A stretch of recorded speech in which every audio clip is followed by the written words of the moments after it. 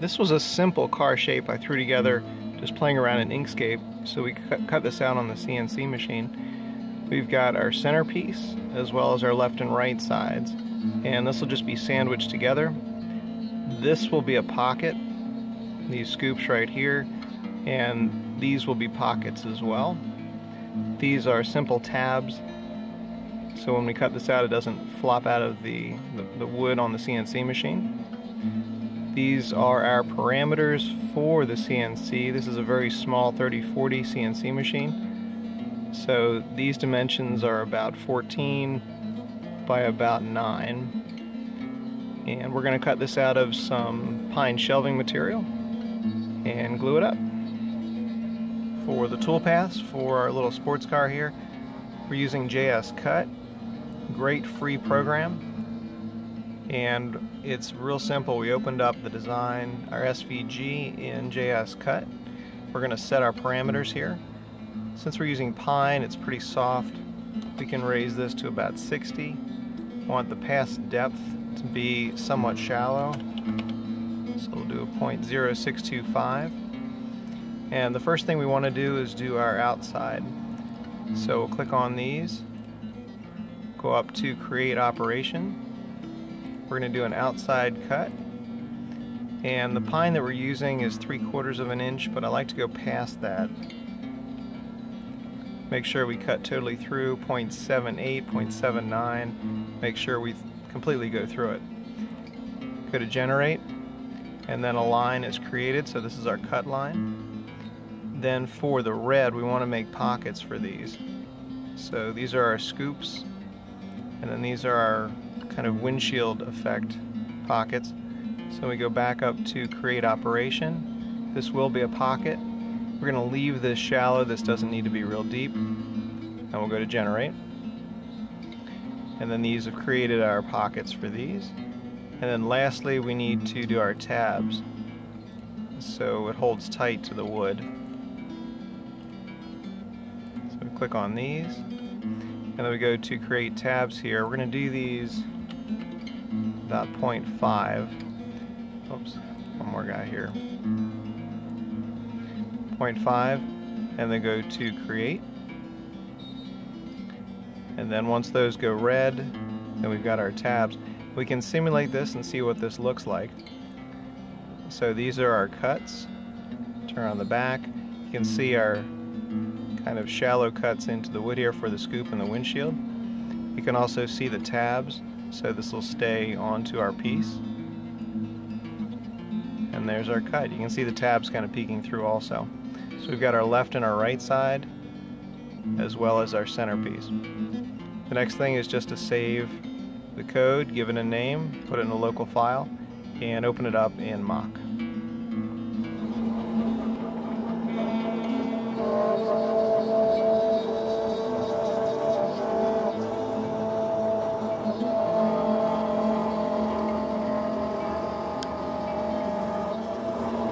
Start to see the outline of the car. Just finished our cut, so let's vacuum that out and take a look. There's our original design and our cutout. Next thing is to cut these little tabs off. Sometimes I use a scroll saw or a hand saw to cut those loose. See the tabs on the back. So we'll cut these out and then get the wheels going. These are our 3 pieces. Still need to do a lot of sanding and cleanup, but this shows the rough placement.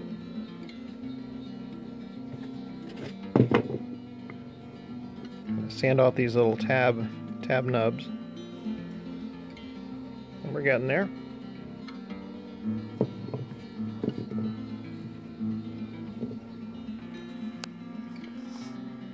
For glue ups, I have a modified bearing press here.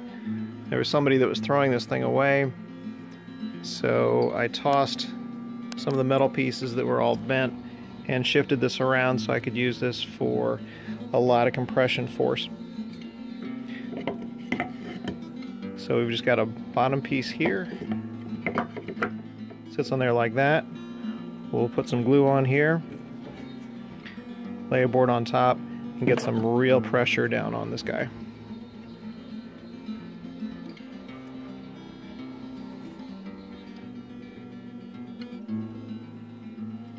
We've got this glued up, a whole lot of pressure put down from that old bearing press,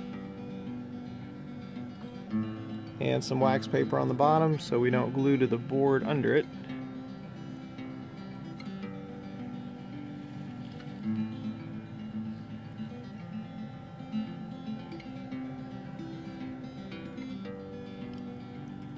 Got our wheels. This is the way we've done the wheels. Really simple.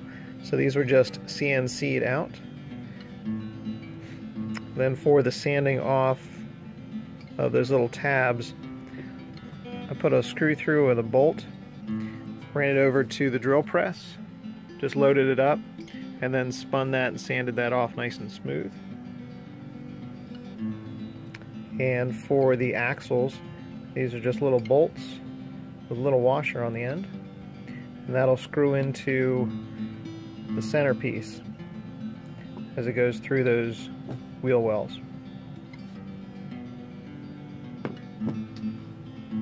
There's the finished car. Fun, easy project to do with a small CNC and Inkscape. I left the washers on the back to make the back wheels stick out a little bit more. Took them off the front to make it a little bit lower. And there we go. Rolls really smoothly too. Thanks very much for taking a look.